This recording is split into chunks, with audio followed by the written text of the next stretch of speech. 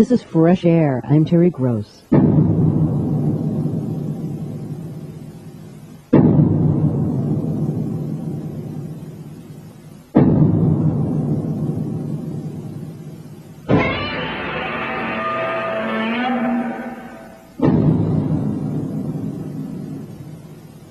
Godzilla was king of the monsters, and the movie was king of all monster movies.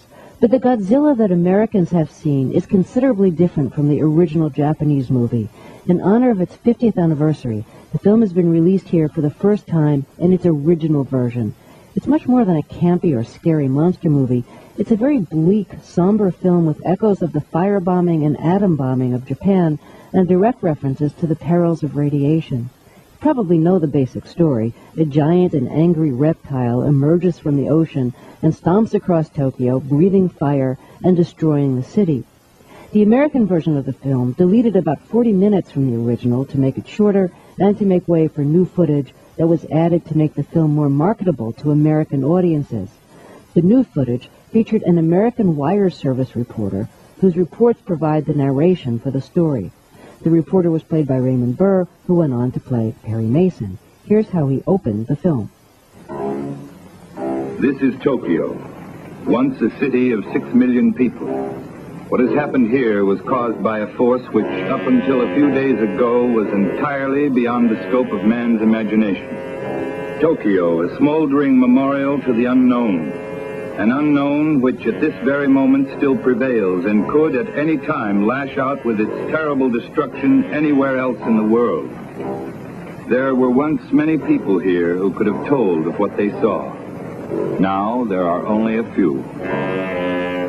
My guest Steve Ryfle is the author of a book about the making of Godzilla and its many sequels. It's called Japan's Favorite Mon-Star. I asked him why Raymond Burr's character was added to the American version and why some of the film's message was changed. Well, this was, the mid-50s, a decade or so after the end of the war. I don't think there was a lot of sympathy for Japan, so the underlying message of the film may not have resonated so well with American audiences at that time.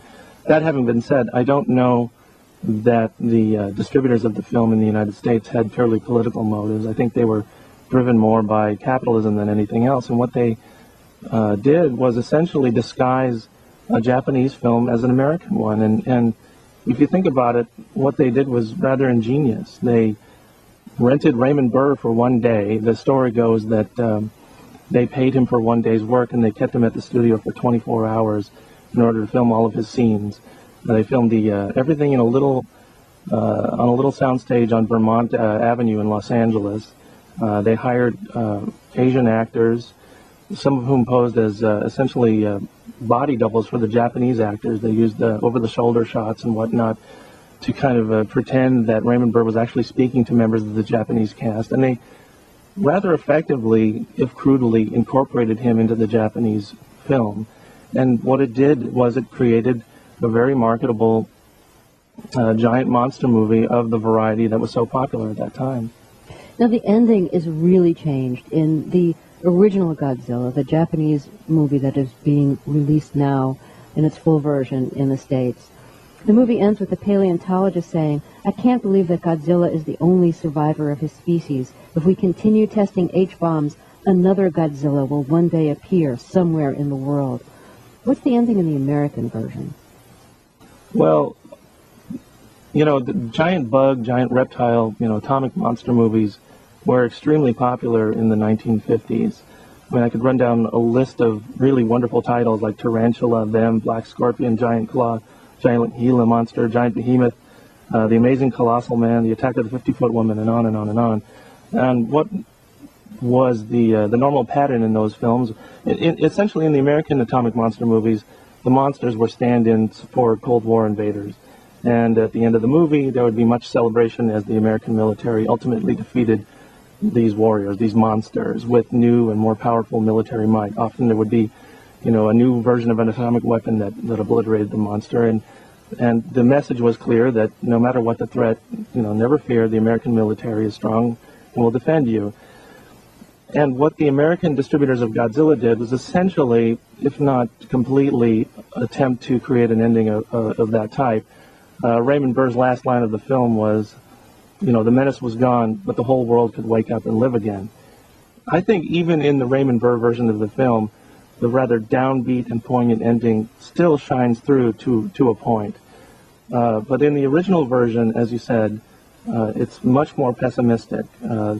If we continue to test these H-bombs, another Godzilla is going to appear somewhere in the world someday. To me, what that essentially means is, in our world, that someday, one of these bombs is going to be used again. And if you look around us today, I mean, it's never been more true. I mean, we're just one accident away from a nuclear tragedy.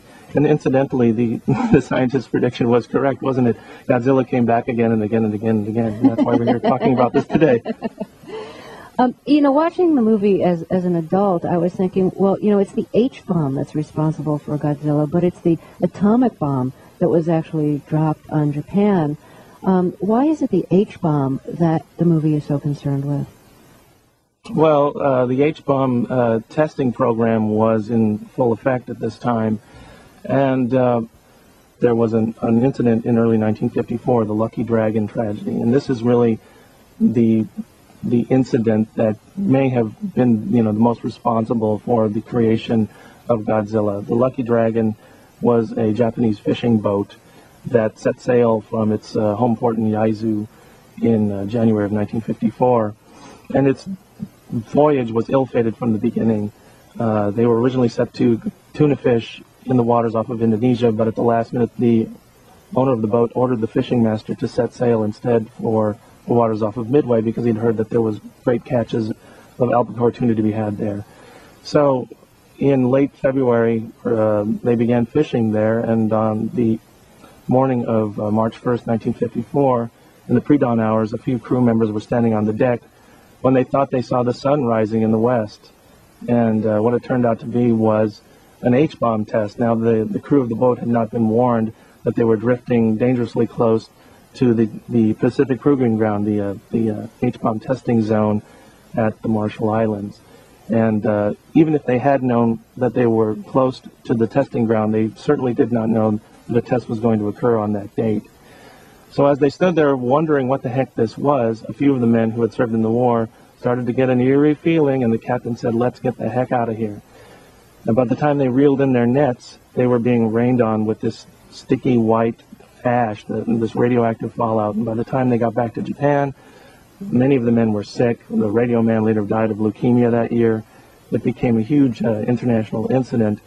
And in mid-March, after the boat had returned to port, and starting to be, this incident was starting to make waves in the press, Tomoyuki Tanaka, the producer of the film eventually, clipped a newspaper article and went to the head of production at Toho Studios and said, what if these nuclear tests, what if these H-bomb tests awakened an undersea creature that came on land and destroyed Japan? And that's really the genesis of Godzilla. There are amazing scenes of destruction in Godzilla. Godzilla in the movie, he's not just a victim of the hydrogen bomb, a victim in the sense that he's become bizarre and radioactive as a result of this, but he also is a kind of like metaphor for the force of hydrogen and atom bombs. And, he breathes fire, and he sets Tokyo ablaze. And the scenes of Tokyo burning are really disturbing, especially if you're a child watching it. Can you describe how those scenes were shot? Well, the miniature sets of Tokyo, in some cases, were so large that they had to be built outside to accommodate the width and the dimensions of them. They were basically shot using, miniature buildings constructed in 1/25th scale. And of course, Godzilla, as we all know, is a man in a latex costume who tramples through the set. For instance, when Godzilla destroys the clock tower in the Ginza, that is a very, very accurately detailed model. Often people will deride these films for being quote-unquote cheap, simply because they do not use the stop-motion animation technique that other giant monster films before them did use. That being said, the amount of care and detail that went into the construction of the miniature Tokyo is just amazing. When you witness Tokyo on fire, there's a great shot during the middle of Godzilla's long rampage. It was just amazing. The destruction, the death toll is sort of unparalleled on screen.